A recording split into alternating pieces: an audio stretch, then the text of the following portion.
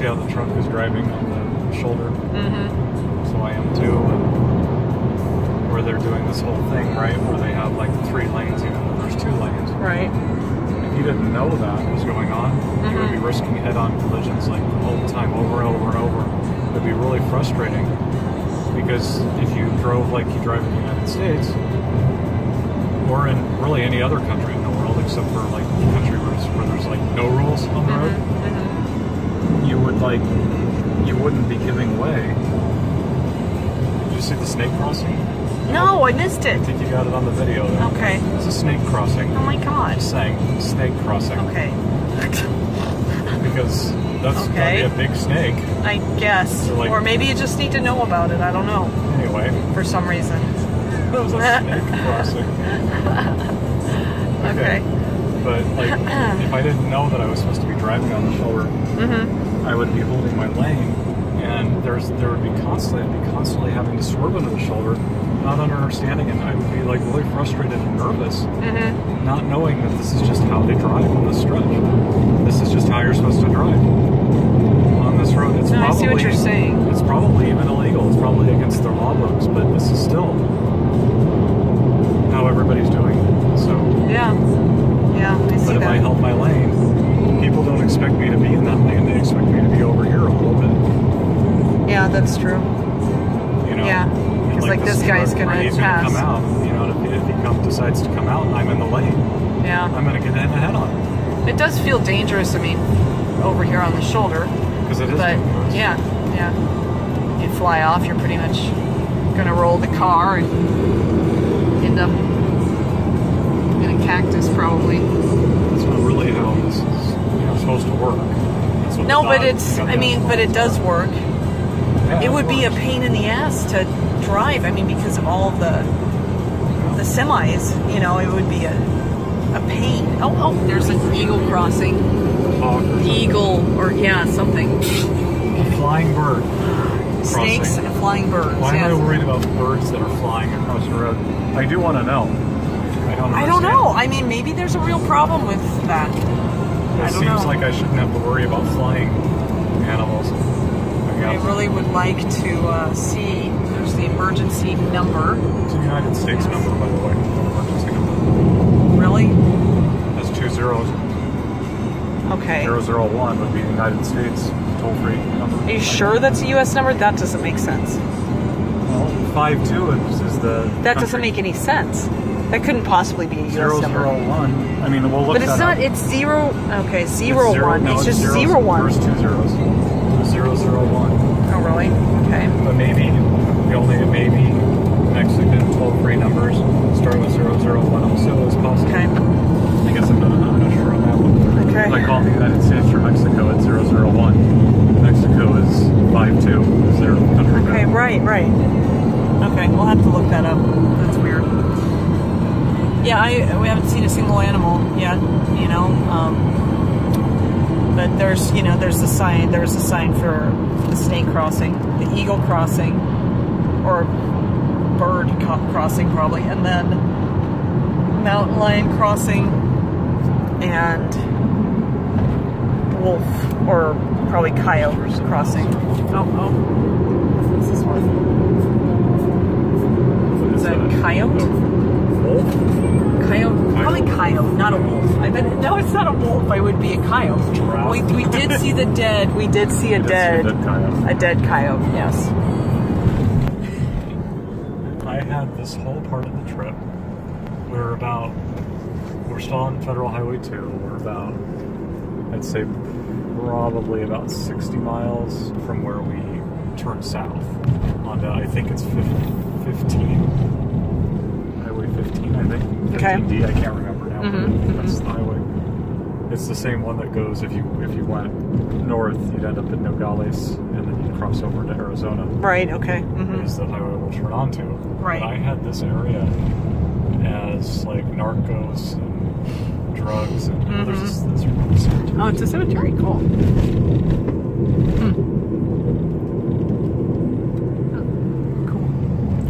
I just didn't have it like this. I totally didn't expect it to be like this would be either no man's land, right? Yeah, Completely like, desolate and and no towns, nothing for miles. Yeah. There were spots, but it was because it was a mountain. It wasn't like desolate, scary though. It was just like rural. Yeah, right. Driving through the mountains. Yeah, there's unpopulated, but not desolate per se. Yeah. There was a guy who opened the door for us at the last gas station. Really, normally. Yeah, I mean, why would we not think that it would be that way, right? You know, why would we come in and open the door for us? Yeah. I mean, well, that's what I'm saying is how silly it seems now to have been concerned about this trip to Hermosillo, you know. I'm sure there are dangerous parts, but we're not looking for it, so we're not finding it. We haven't seen any dangerous parts yet. I mean, I don't know what it's like at night, but it sure doesn't seem like it'd be that bad at night. See how people might feel like this is scary, you know, if they have no experience at all. Like if this is their first driving experience in a foreign country. Yeah. You know, because you've got like people hopping over the overpass, and there's, you know, and there's stuff going on, but it's not like. It's pretty tame. It's pretty tame. Yeah. It's not. It's yeah. These are just human beings out there, really. Yeah. I realize our threshold's a bit higher, but well, still, it's just not. It's really not. It's no different than driving through an inner city, though. Well, that's what I was gonna say. I mean, it's just like, yeah, really not that much different from the United States, except in the United States, like, everything is so similar to everything else. Like, you know, I mean, there's Pemex, there's OXO, you know, and there's Dairy Queen again. You know, I mean, and that's like the United States, right? Where it's like, there's another Dairy Queen, there's another Pemex, there's another OXO, but like, that part's different here, where you have different brands. Well, yeah, like family businesses and like little businesses, little restaurants. You know, you drive past, you know, God, any city in the United States. I mean, little or big, it's all the same restaurants, all the same, you know, Starbucks. You got Starbucks and Village Inn and I don't know, you know, KFC, Amigos, McDonald's, whatever. Yeah, Wendy's. You know, it's always just the same. You know, and so, you know, I suppose if you came here and you'd never been someplace else, you maybe would think like that it was overwhelming. Yeah, you know, but it's, I mean, so there's a couple people, like there's a guy up here that's, you know, but there's hitchhikers in the United States. I mean, that's not different. You know, I mean, I don't know. It's not that, I mean, there's the potholders, sometimes some of the potholders are kind of big, but, you know, they're not, it's not the way it's portrayed. I mean, not like at all. This is just not, I haven't white knuckled yet. Oh, not even close. There are some windy areas when we were driving through the beautiful mountain ranges. Mm-hmm. You know, it was a gorgeous landscape and it was a little windy. I white knuckled a little bit there, but it was because of nature, not because of like people. It wasn't. There wasn't anything wrong with the people. Really gusty wind for a while. Well, and it's overall, just gorgeous country. I mean, it's just beautiful. Well, and it's interesting because it's not just a repeat of a repeat, a copy of a copy of a copy. It's like, you know, people living their lives in all these different ways and creative ways. I mean, the rundown stuff might be kind of scary to people from the States. That's what I mean, is maybe that's what people are, they're like, oh, it's scary. Because the rundown places in the United States tend to be the worst parts of town. More rundown areas. Not always, but I mean... Without their village and their Walmart and all that, I mean, I can understand why they would feel uncomfortable because there's nothing that they can anchor into. They don't understand that they can just like, well, like when we stopped, you know, a while back, we stopped at a couple different places that are like, well, many places actually that are just like whatever, but I mean, like a restaurant or or there's a gas station or, you know, and I can understand why that would be out of certain people's comfort zones and stuff. Yeah, but it's, I mean, but it's not, this trip from Tijuana to Hermosillo, not scary. Not at all. No. We've got another totally, 168 miles. I mean, yeah, maybe something, you know, we run into the closer, so banditos or whatever. When we turn onto the next highway, we will be inching closer to, you know, the Golden Triangle. Not today, though. Tomorrow's when Sure. when we really start to, you know, get closer to it. So we'll see, It's you know. going to be over there from the car. It's not either way. It's not like the whole distance. I mean, if there's a pocket of danger, I mean, God, that's just like the United States. Right. You know, you go to Chicago and, you know, you can go to North Chicago, you're okay. You go to South Chicago, you're not, you know, and that's not any different than anywhere else in the world, you know. But if you know, if we were to put this video up and talk about how dangerous it was, you know, everybody who watched the video would believe it was dangerous and feel like it was responsible to approach the trip as though it was dangerous. That's true. Put the right soundtrack under this film. Yeah. And make it seem edgy, and then it would make us seem brave. Right. You know, but in reality, this is kind of like driving on I-80 through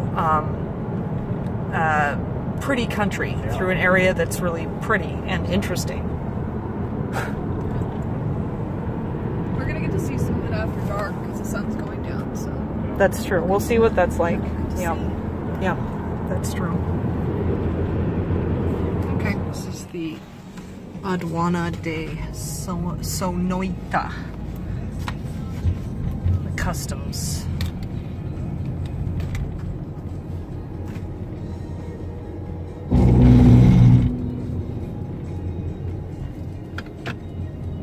Nothing to declare. Okay. There's like nobody here. I see that. Yeah. Okay, Yeah, here we are getting pulled over by a cop, so I'm just whatever. You know? I've just got my... So we're driving at sunset now towards Hermosillo on Highway 2D, and we just got pulled over by a police officer. But it wasn't scary at all, and he was fine. He didn't ask us for a bribe, just looked at your dad's license, and then shook his hand, and we left. And that was pretty much it. yep. We were all geared up to have to do a bribe and everything, and Asking where we were going. yep. I told you to put your phone away. Yeah, and unfortunately, I didn't, you know, I recorded it, but it didn't record anyways, so that's okay though, whatever. But anyways, so you spoke Spanish with him, but Dad and I played dumb and stuff, and I translated. right, Poorly. right, and that worked for us, you know, this time. So that was a positive experience, police officer. So yep, Right. it was fine. It was fine. So this is driving at twilight or whatever on this highway that we were terrified of earlier It's a today. beautiful highway. It's better than many highways in the States. It's fine. I mean, it's just a gorgeous highway. I mean, it's plenty of shoulder. Yeah. You know, Yeah. it's well maintained. I mean, Scenic. yeah.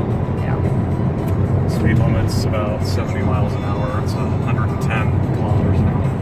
Okay. Okay. Car's 105. 105, Paces. I have it right here. I just need 5 paces out of here. Hola.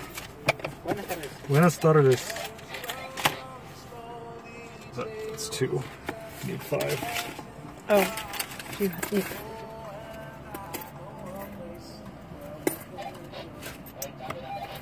Lo siento.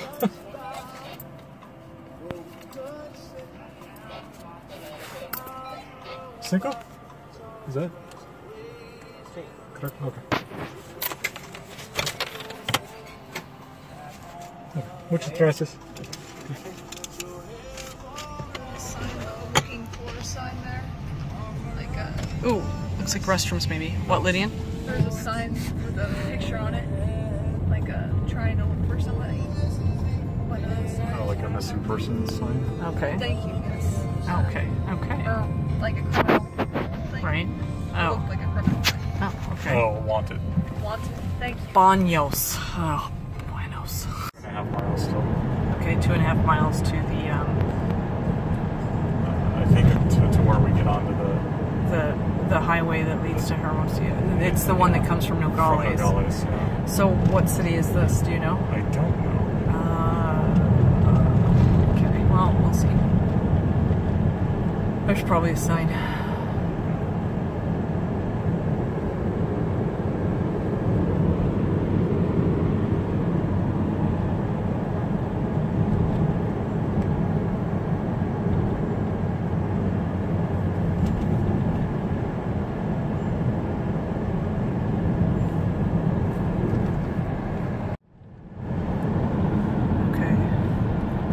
Coming up,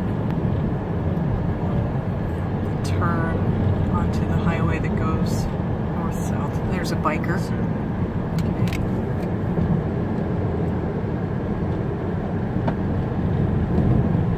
So that's the dangerous part about night. Like, we did see a cow grazing alongside the road. Well, I saw it. John didn't see it. Like semis that have their tail lights out, right? And yeah. Things like that. Just things, yeah, because it's yeah. Something good. Some sort of traffic. Some other ticket booth. Something. So we'll see. Okay, well, let's see how long we have to wait here. Santa Ana. That's what this is. Santa Ana. Okay, moving a little bit. Just a little bit.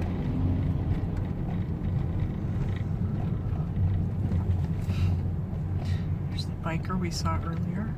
He's going faster than us. Mm-hmm.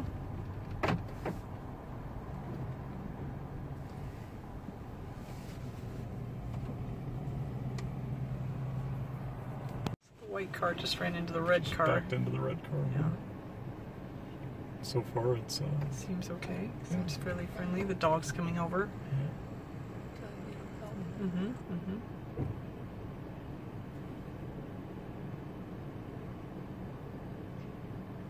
So they're just gonna work it out. Well, probably. It's a pretty decent thing to do.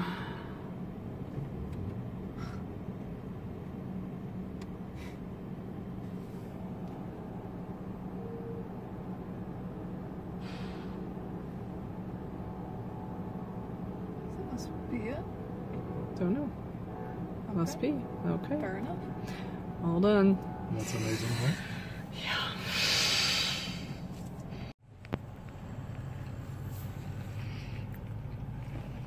There's tortillas, super tortas anaya. I don't know what that means. Well, hopefully it was a train. Okay. I'm saying that maybe is what caused the start of the problem, you know. Well, so far we've been sitting here for about 15 minutes, so... Right? Something like that. Yeah, 800 feet. 15 minutes. Oh. I said 15 minutes to go 800 feet. 700 feet. Just going down. Yep. Okay, so finally. Oh, Hermosillo, 15 is it? Okay. Not 5, 15. So Highway 15. Yes, 15. The one that says Hermosillo. Hermosillo. And it says Highway 15. Okay. Quite on it. Hermosillo. Sonora has a university. But like you said that the this trip is taking longer than the GPS said, though. Yeah, and I mean, granted, we weren't like booking it and holding our urine and stuff, you know. We stopped a lot and kind of dicked around. yeah. But you know, it's still. I mean, we're talking like 9 hours, like 12 hours versus 9 hours. So even with our we didn't do 3 hours of screwing around. Not at all, no. You know, because we still are we move very. Well, and quickly. we drove. I mean, the driving is pretty fast. It's not like 70. It wasn't slow. I mean, there was no part. This part was slow. Yeah. You know, where we just were stuck in traffic forever. But this tiny little town. But I think it was probably ideal conditions that it was calculating. You know, So we just need to keep that in mind. But yeah, so it takes longer. Yeah. It was a longer day. It's going to end up being a longer day, and we still don't know how long. We're still at about an hour and what, 50 minutes or something? Hour and 45. Hour and 45. 42. Okay. Look at us making progress. Okay. Okay. This is Highway 15 now, 95 miles. See, Hermosillo. Okay, so we're going south. Hermosillo, 166 kilometers.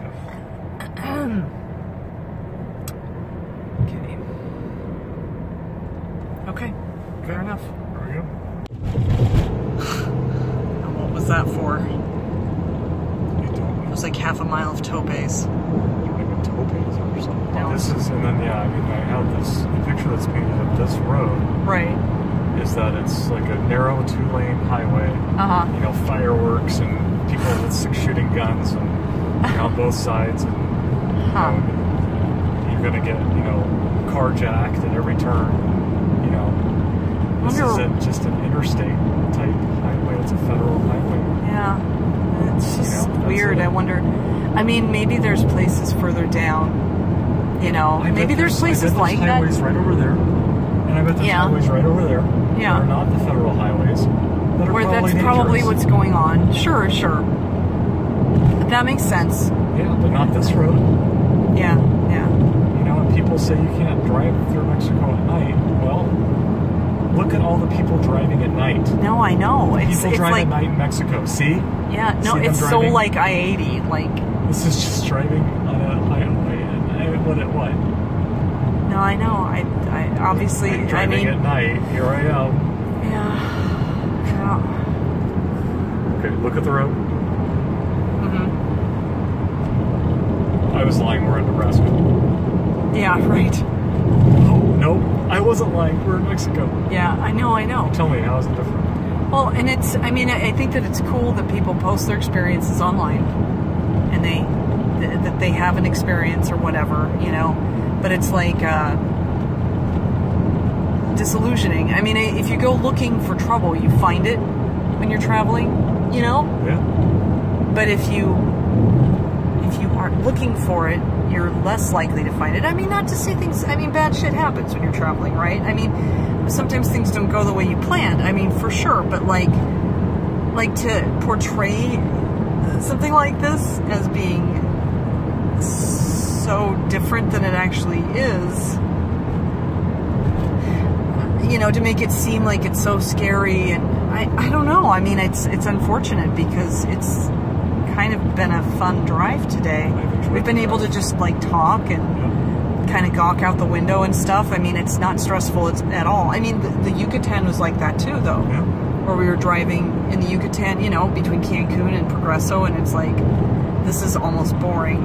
I mean, it wasn't a scenic, that drive from the Cancun to Progreso to Merida or whatever, but this drive was scenic and with the exception of just a few potholes, like really easy. It's been a fun road trip.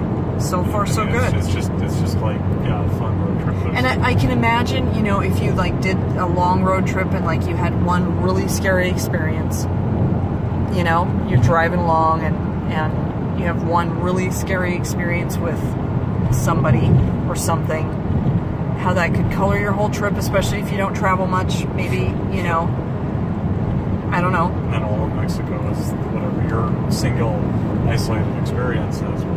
Well, and where it maybe, colors the whole trip. Like, I could see how maybe then you'd start to maybe alter your own memories, go back and be like, well, maybe all of that was dangerous, but we were just ignorant to it. That's true. But so far, this just isn't that scary at all. I mean, it's scary doesn't even fit into that category. It's almost boring. If it weren't so scenic. I mean, this part isn't scenic. And we weren't but really wanting to do this and surprised at every corner. Yeah. About how uneventful it is. I wouldn't say boring, but uneventful. Normal for our experience. Yeah. Totally. Yeah. And it's nighttime. Nighttime. Yep. Okay.